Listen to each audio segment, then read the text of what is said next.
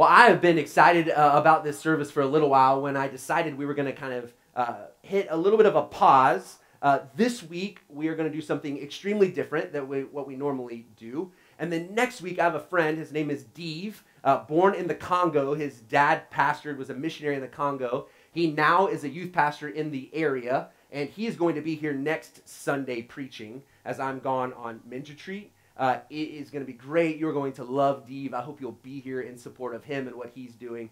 But I believe that God is going to challenge you as he speaks on Sunday, and so I hope that you'll join us. But this week we're going to do three things that I think are significant to the life of the church. If you're new with us, maybe you're here and you're like, I don't really know if I believe. I think this is a great week for you to be here. An opportunity for you to hear what we see is most important. We talk about a lot of things, but we're going to talk about what we really believe is most important to us as the church. And these three things are, we're going to talk about the role of the church, and specifically as members or partners. I'll explain that in a moment. We're going to participate in communion in a different way than what we normally do. And then we're going to celebrate with three young people who are deciding to commit their lives to follow Jesus and do that publicly, to confess that publicly through baptism. And so it's going to be a great service, but it's going to look different. They're going to be kind of in chunks. And so maybe you're excited. I won't do a normal 30-minute or roughly 30-minute sermon today. There'll be shorter teachings on each one of these things. We've discussed often that the word church in the scriptures does not mean a building. We often err on that side, and we'll say things like, we're going to church, and I push back on that, and we don't go to church, we are the church, right? Some of you have heard this multiple times, but this is so important to me that you get this. If you remember this thing, I didn't grow up in church, but even I knew this as a kid, right? Here's the church, right? It's this building, here's the steeple, and what, you open it, and there's all the people, right? And so I pushed back on that, and I said, here's the church, right, that sometimes meets in a building, and maybe sometimes there's a steeple, right? Not even all the time there's a steeple, but the important part of that is for you to begin to see and to understand that we are the church. It's not a place that we gather, because if you didn't know this, there are churches gathering right now not in typical buildings, typical church buildings. That there are people around the world right now meeting in basements in fear, that they don't have the luxury of meeting in a building that we call a church. And so it's important for you to see that the church is made up of us. And then there's some people who would say and decide that they want to be a member, what we've often said, a member of the local church. Now around here, we begin changing the terminology of that. We have begun saying that you become a partner with the local church, not just a member. When I used to work out, or I at least had a little card on my keychain, you've heard me say this if you were in Trinity 101, I carried a card, and some of you have this card that gets you into Gold's Gym or a fitness place, right, where you can work out. And if you're like me, oftentimes it just becomes a card that you carry if you're not very disciplined or make the time. I have a card that says that I am a member somewhere, right? And whenever I want to show up, as long as I've paid my bills, whenever I show up, they owe me something. I have expectations of them because I have paid, and I'm coming for a service, something that I need. Or if you have a membership at Costco, and the only reason I like to go with my wife is for the free samples, but you have a membership to Costco or to Sam's, there is this expectation. Or American Express, for a long time, their slogan, I don't know if this is it anymore. Does anyone know what it was?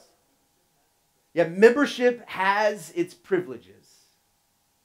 And I think for a long time, the church has kind of erred.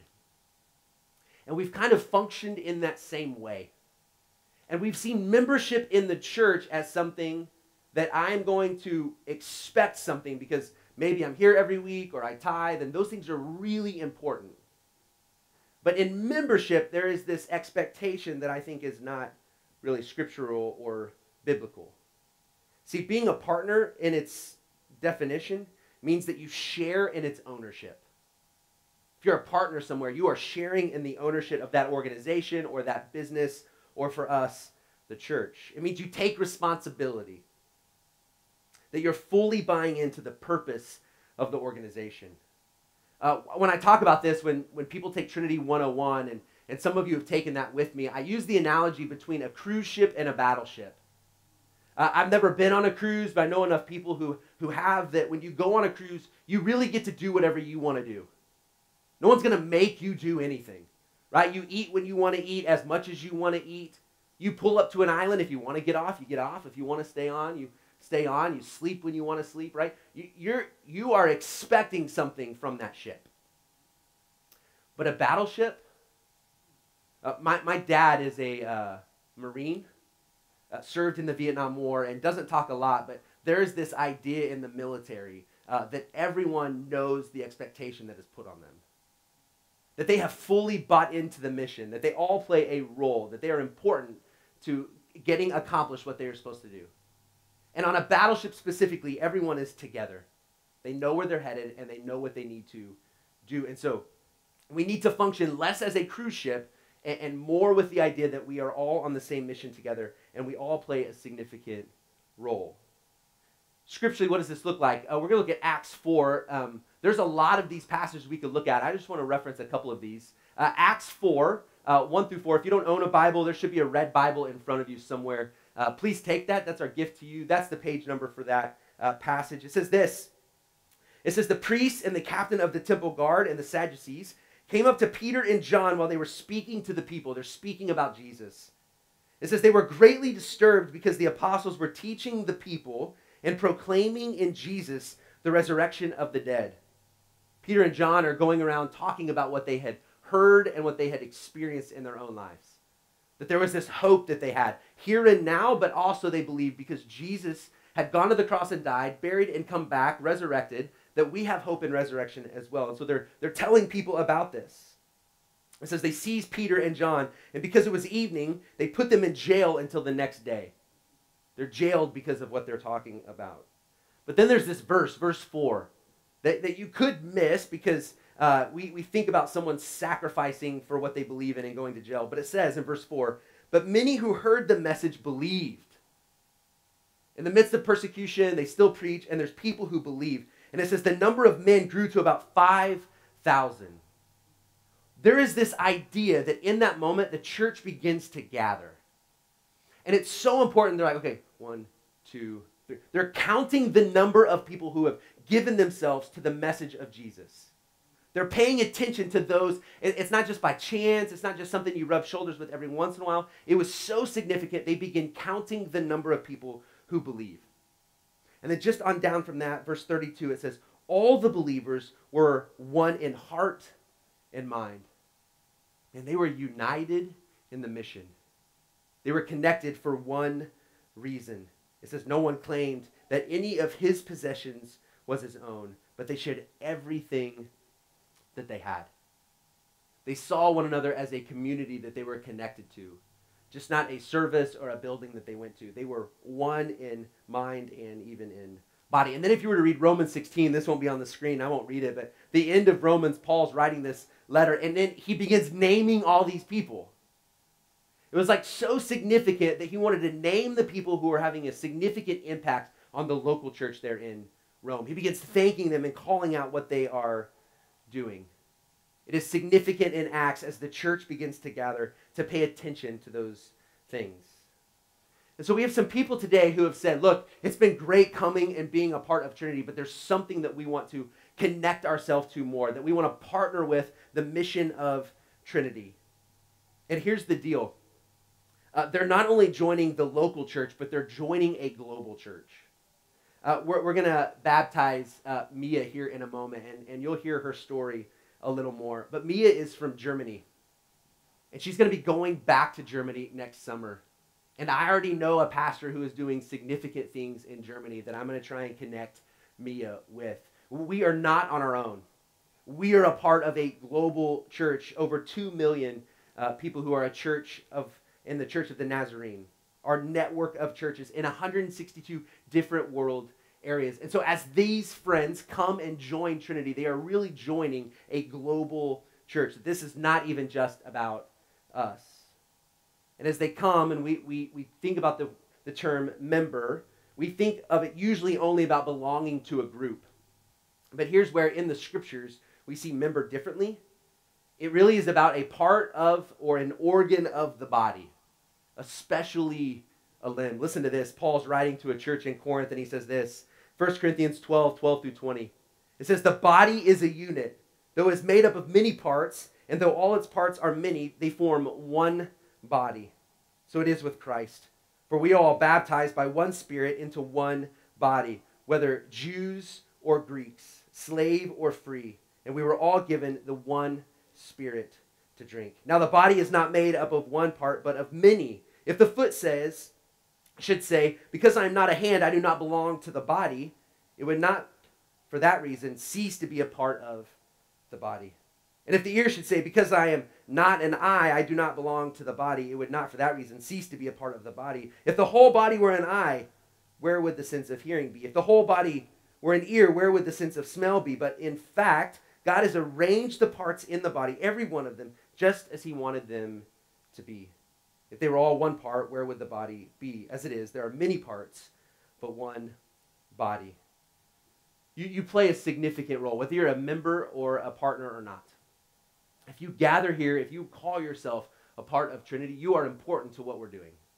You play a significant role in the life of Trinity.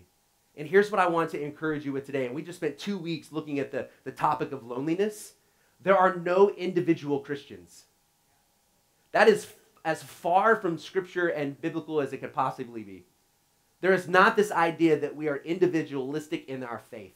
We are connected in what we believe. And so as someone comes forward and says, I want to be a member in this way, they're saying that I know I'm a part of the body. And not only that, but I want to emphasize with those and with you that you are important to what we are doing. That you may feel like your gifts are less than someone else, but they're not any less important. I coach soccer, and we've talked about that, and my son's team, we're 5-0, not that I'm counting or that it matters that much, but we have not lost a game yet. But one of my little boys is really, really good. Like, really good. I'm hoping he stays with us and doesn't go play on a club team. Really, really good. He's scored over half of our goals. And I picked him up the other day to take him to our game, and he often talks about how good he is, right? And he made this statement about how he wasn't sure we'd be undefeated if it wasn't for him, right? And in the back of my mind, I'm like, maybe you're right, but I got to use this as a teaching moment, right? And I said to him, really? So I wonder if you played tonight on your own, how we would do. Like, do you think you could go score and play goalie? Do you think you could pass it to yourself and go score? And he began to think, and I began to challenge him. And what I was saying to him and what I would say to you is, he is not enough on his own. He's not enough on his own. You and I, we need one another. But more importantly, God has called us as the church, as the body, to have a significant impact on the people around us and in our community. You play a significant role in what God is doing. Being in the church doesn't save you. Even being a partner or a member of the church doesn't save you. That's Jesus alone. But partnering with the church, those who are saying that today, allows God, even in more of a way, to say that your giftings are a part of the body, that they are the benefit of others. And it creates an opportunity for you and others to mature in our faith. So as I preach every week, look, I go home sometimes and I think, man, I could have said that differently. I hope they heard what I was trying to communicate. I think, man, if I preach that again, I could do better. But these two things are not based on me. These two things really are not based on you, and they are based completely on who God is and what he has done on our behalf. And that is communion and baptism. Both of these are ways that we recognize the presence of God being in our midst. We talk about how everywhere you go, God is near to you, and that is important. We've talked about that for the last few months. As we talk about suffering, as we talk about hurt and pain, that no matter where you are, God is with you. He is near to you. But there's something about gathering together, about collectively recognizing the Spirit of God being with us. And then there's something even more significant when we participate in communion and baptism. Communion is this moment, both of these things really, where we recognize the mercy and the grace of God. I heard a story this week about a little boy who told, this is not my little boy, but I heard a story about a little boy who told his dad, I'm not going to do what you told me to do. So if you're a parent, you might have had that moment in your life. And so you take a moment, hopefully you take a breather, and he sent his son up to his room.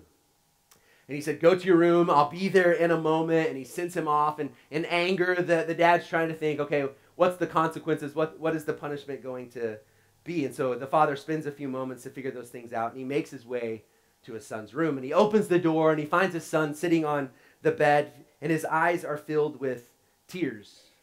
And he says to his dad, Dad, please don't discipline me. Please don't give me what I know I deserve. I know I was wrong, and I know I deserve punishment, but would you not do that today? And what this little boy was asking for, although he may not have known, was asking for mercy. And so we use these words a lot, mercy and grace, and maybe you don't know what they mean, but mercy is withholding a consequence or a punishment that someone deserves. When you're merciful to someone, it means you are holding back. That maybe they deserve something, but you decide not to. And that is what has happened, and we believe happens with God. That God is a merciful God. That there are things often that we deserve in our life, but because he is merciful, he does not give them to us. So the dad thinks about it, and without saying anything, he walks out of the room and into his own room. And he goes, and on his desk, he has a jar full of coins, and he grabs some coins out of the jar, and his wife begins to ask what he's doing, and so he begins to proceed to tell her about what has happened with their son. And he says to her, I'm taking him to go buy him ice cream. I'm taking him to buy him ice cream. And she says, that's grace. See, grace is giving something to someone that they don't deserve. This forgiveness and this love. And so we often sing about and we often talk about the grace of God. And that is this grace that we don't deserve, that we could never earn, that we couldn't work hard enough to, but God freely gives to us. And in communion, it is a beautiful picture of that. It is the picture of God sending his son Jesus to a cross for you and for me, because he is merciful and he is full of grace. Jesus, in really the last moments of his life and with his closest followers, we find in Luke 22, he says this happens. Verse 16. It says, when the hour came, Jesus and his apostles reclined at the table, and he said to them, I have eagerly desired to eat this Passover with you before I suffer. For I tell you, I will not eat it again until it finds fulfillment in the kingdom of God. And after taking the cup, he gave thanks and said, take this and divide it among you. For I tell you, I will not drink again of the fruit of the vine until the kingdom of God comes.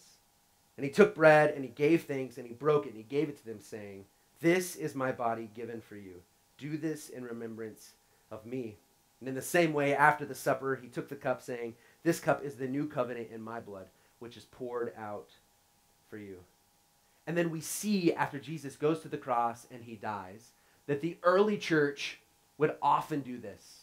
They would regularly, when they would gather together, they would participate in communion, the Lord's Supper. And there's a couple reasons I think that happened.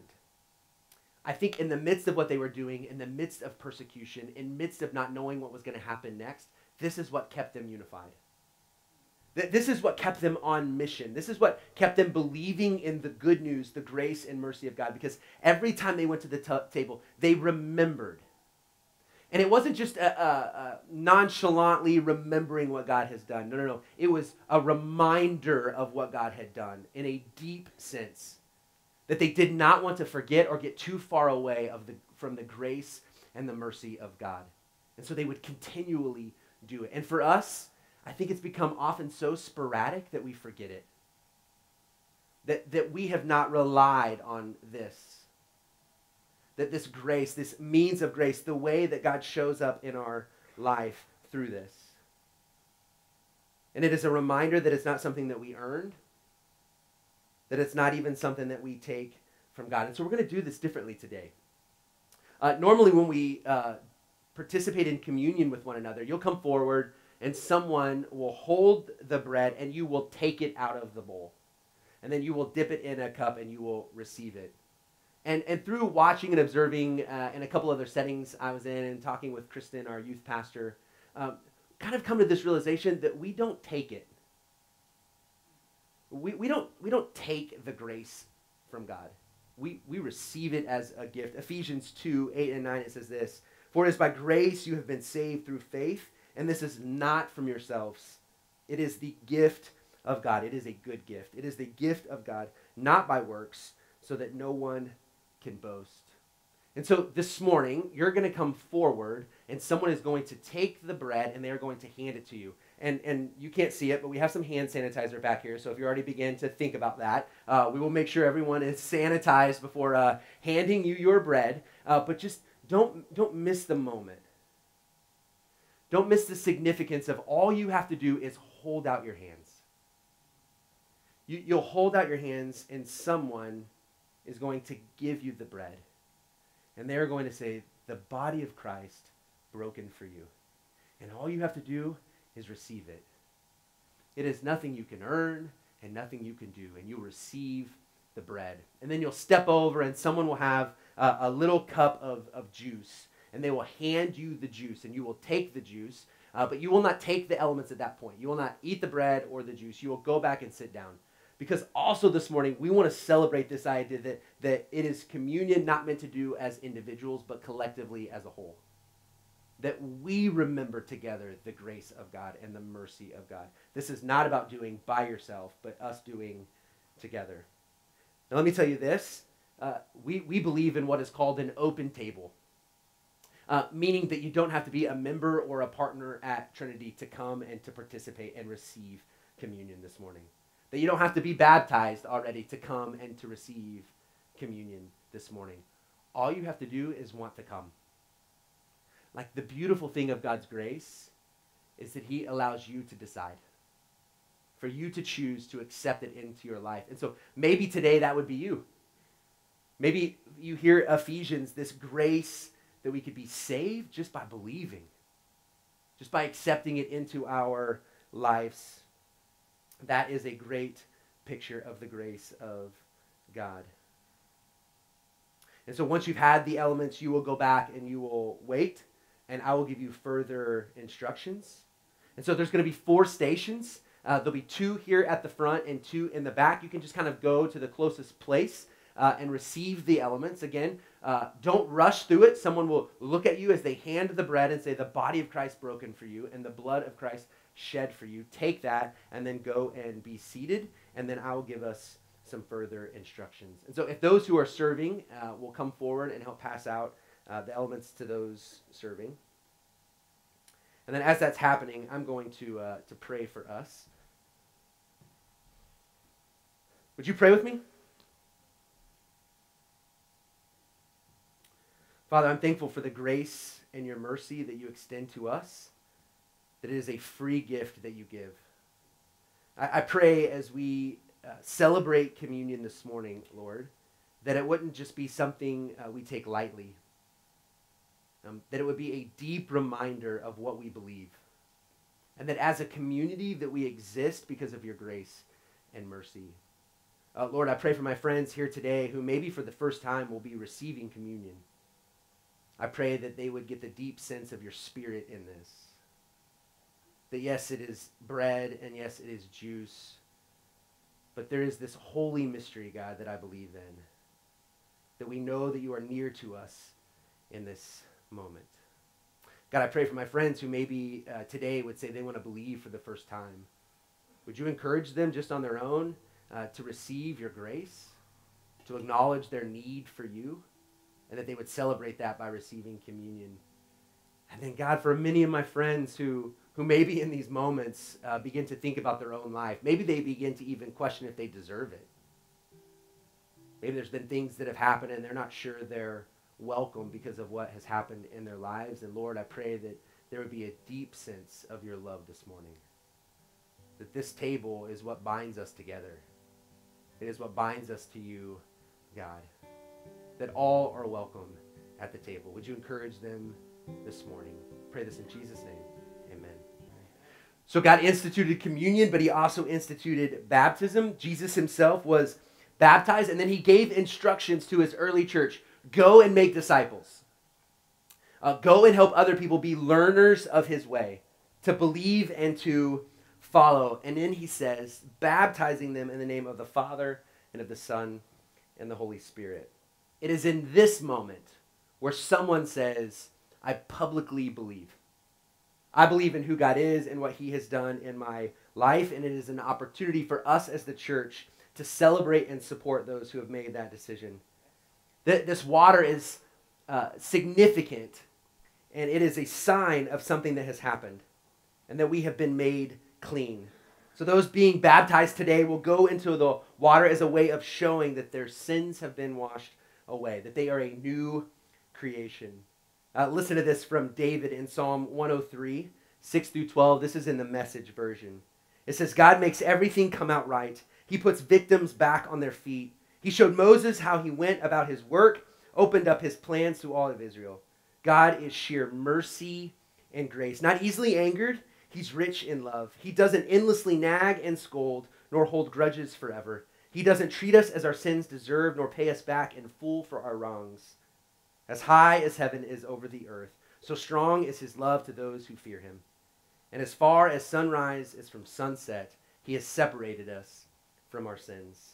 Baptism today will be a symbol and a sign and a means of grace for that scripture, a way that we recognize God being near to us even as we're in the water. So, my friends that are going to be baptized today, I'll ask you to go ahead and move back and go ahead and get changed. Their families will go with them. And if you haven't been here before, each one of them have written something significant to them in their own words, the reason why they want to be baptized. And those will be read, so we'll enter into the water. Alan will read those. I will baptize them. And then scripturally, there's something that happens when they talk about the lost being found.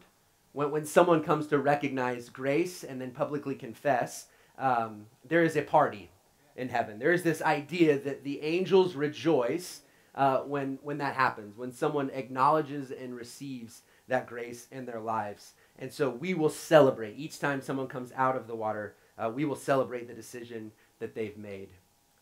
And I don't know, maybe today you haven't been baptized. And this is maybe even a moment where you would say, man, I've always thought about being baptized. I just haven't done it. Maybe today's that day. And I know you didn't bring anything. I brought a couple extra towels. It may not be enough. You might feel like you'll wait till next time. But maybe in this moment, if there's this strong idea that you want or need to be baptized, you are welcome to do that. Greg and Abby are going to come and lead us in a song. They're going to play a song for us. You guys can go ahead and come. If that's you today, just slip out. I'll be in this hallway over here in a few moments. If you've decided, hey, you know what, that's me. I want to be baptized today. You can meet me over there, and we'll figure out the details. But I think it's more important for you to recognize God speaking to you and the grace in your lives. And so I'm going to pray for us once again, and then I will move out. They're going to sing a song. The words to this are a great picture of grace and how God sees us, and a way to celebrate what's going to happen in the water. God, thank you for these moments. Once again, I thank you for these three young people who have recognized the grace that you are extending in their lives. Each one of them with a very significant story, all three very different. Those who have been blessed to be in the church for a long time, and then Mia, who this is new to. Lord, we celebrate all three of them today. I pray this in Jesus' name.